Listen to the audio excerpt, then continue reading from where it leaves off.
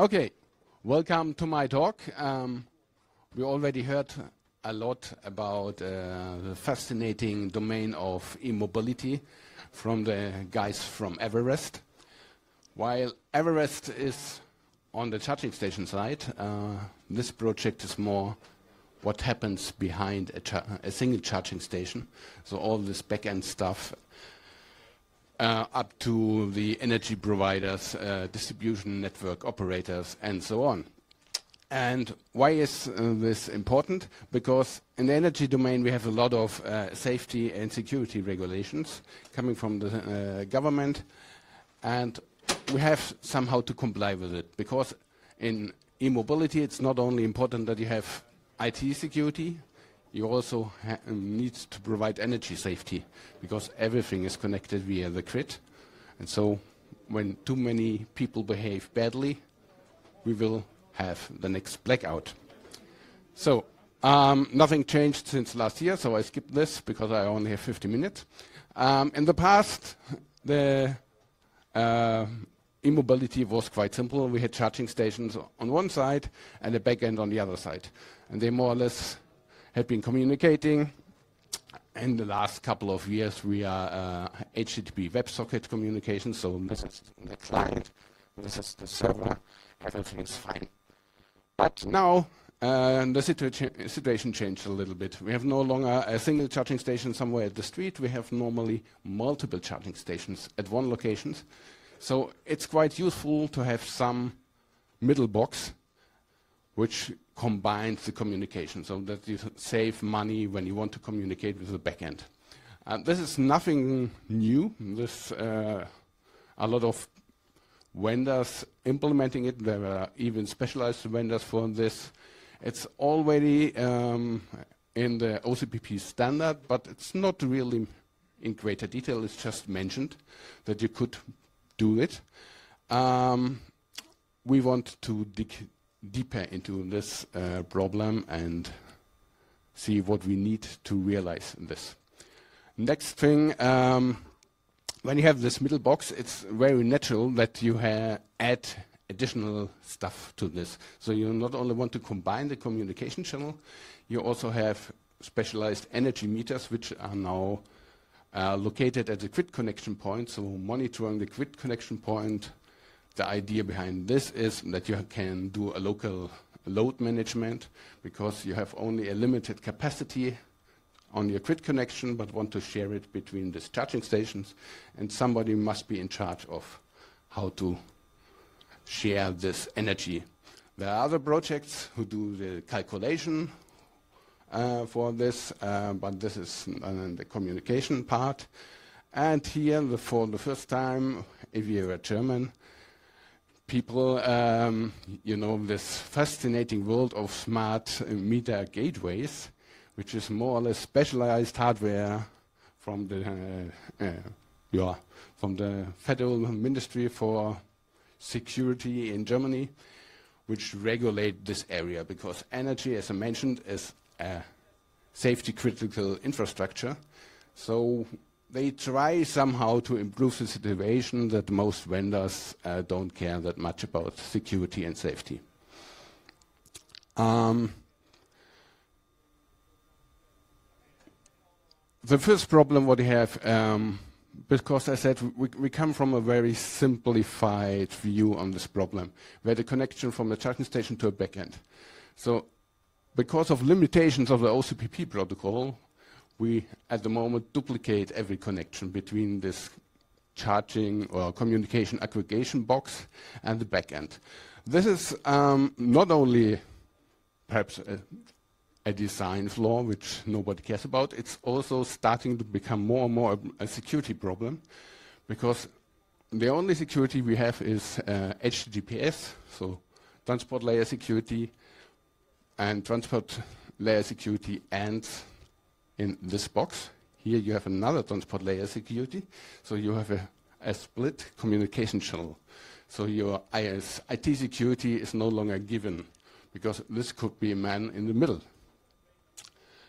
It's getting even worse, because now we have specialized companies who sit in the middle between your charging stations or your aggregation box and your backends, or even multiple backends, and want to do analytics for you. Because normally the charging station management operators or vendors just manage charging stations. They are not that much into analytics. So very often even those sit in the middle, and then you realize, okay, now the problem is getting more and more complicated, because people who only are interested in Excel sheets sit in the middle of your critical infrastructure, and maybe they not only analyze what you are sending, possibly here could be sitting Mr. Putin and send commands back, because you have no chance to stop him. So, the first thing what we want to have, and this is also nothing really new, we want to share this WebSocket connections. For this, we need to adapt a little bit the OCPP protocol. There's already an internal draft how you could do this. But when you look closer at this draft, so internal means internal in the Open Charging Alliance, which is the organization managing the OCPP protocol. You see there are perhaps a couple of drawbacks. The first thing what we obviously we need to add some additional routing information so that we know we are sending from this box to that box. And my idea is, or my proposal is, we can do a lot of interesting things if we copy this good old concept of the record route taken, which is also an IPv4, IP version 4 option, and so we can implement this much more user-friendly. Next thing is, in the OCPP internal draft, we have more or less source routing. So the sender gives includes the path through the network into the request. This is well known, it's a valid way to do it, but it has also a lot of limitations, because when the network is changing very often, you have scalability problems. So it's much more logical to use a normal routing table in every box. You can use this typically auto-learning, what you know from Ethernet switches, which also learn which communication partner is on which port, and implement it more easily. No. But it's getting more and more worse, because we are in a modern world. A charging station management system today is no longer a monolithic thing on a notebook somewhere in the Netherlands. It's a highly complex system of microservices, and these microservices are even from different operators. So we have very, very often complex systems where the asset management, so which charging station is located where and coming from which vendor, is within an SAP database. Then you have another database for all this real-time energy measurements, and so on and so on and so on. So you realize, okay, now we have a bit of a problem, because we have a critical infrastructure, but in the back end, we have a multitude of loosely coupled systems without much of security. So the traditional OCPP security model is also no longer sufficient here. For this, very simple. It would be nice to have digital signatures. Again, there's an internal draft in the Open Charging Alliance, but this had signatures on the transport part of OCPP, so it's limited to OCPP. But it would be much more interesting to have it on the OCPP messages itself, because then we can send end-to-end messages, and end-to-end means in this case from the EV to the energy distribution grid operator, or to the EMP, or to the smartphone of the driver, and so on and so on. We will later see a lot of use cases how to make use of it. When you want to have signatures, the next problem is you need as usual, you reduce the complex problems onto a key management problem. So you need something like signature policies to define which signature is valid, which signature should I use, which signature should I verify. When you have this signatures implemented, you can extend it to user roles, because at the moment everything in OCPP is more or less one user. You have no differentiation of this communication partner is only allowed to set energy command, the other one can also change communication parameters or whatever.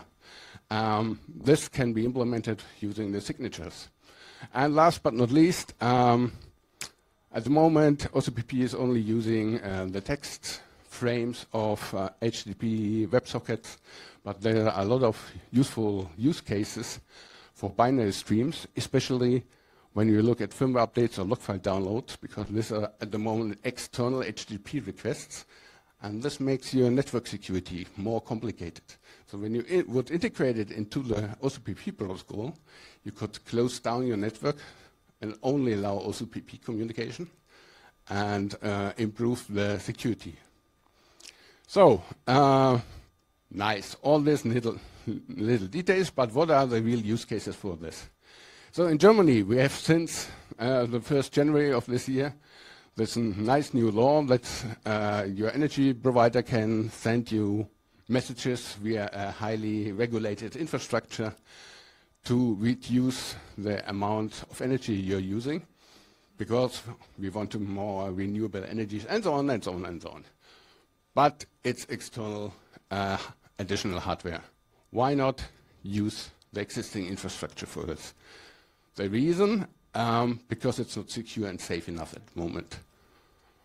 Would it be secure and safe enough? We could perhaps talk to these guys and say, okay, look, we have now improved our infrastructure.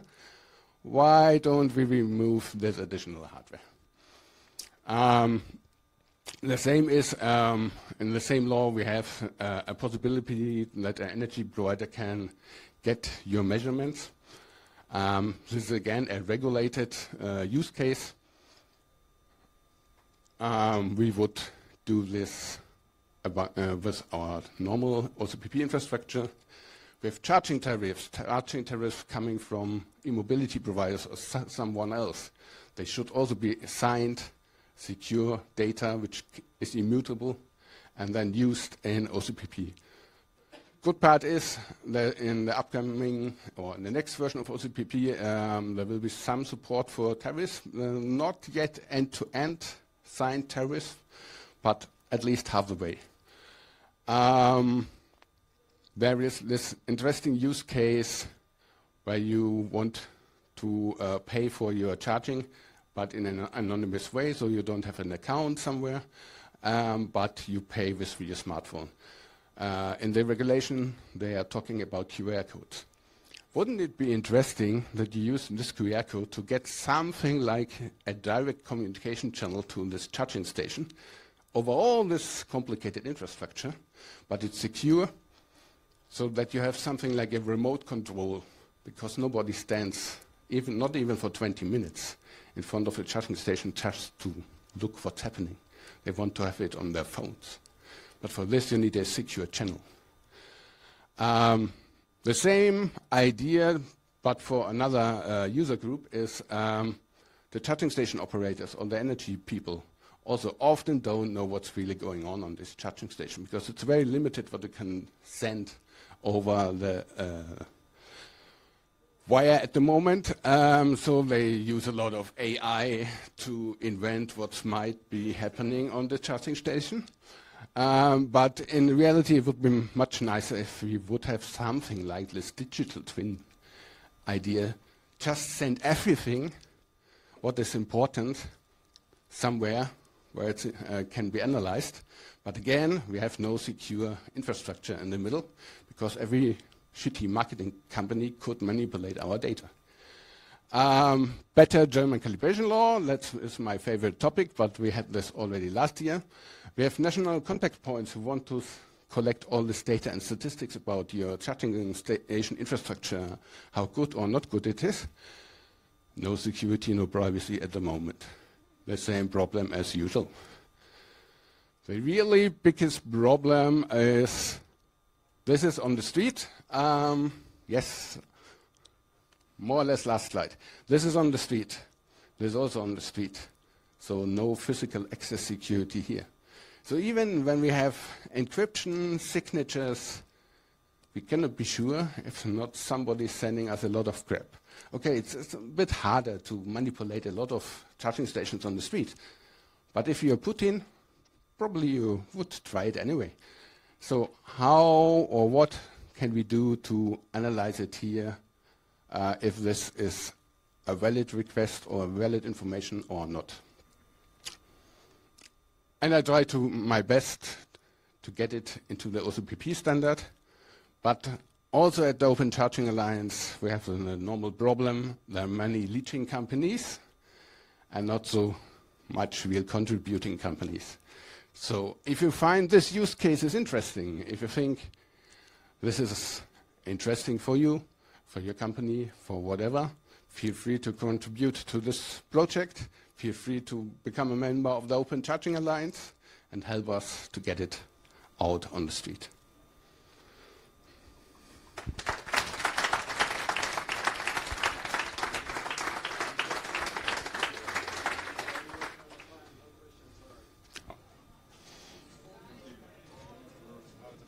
Thank you so much for your presentation.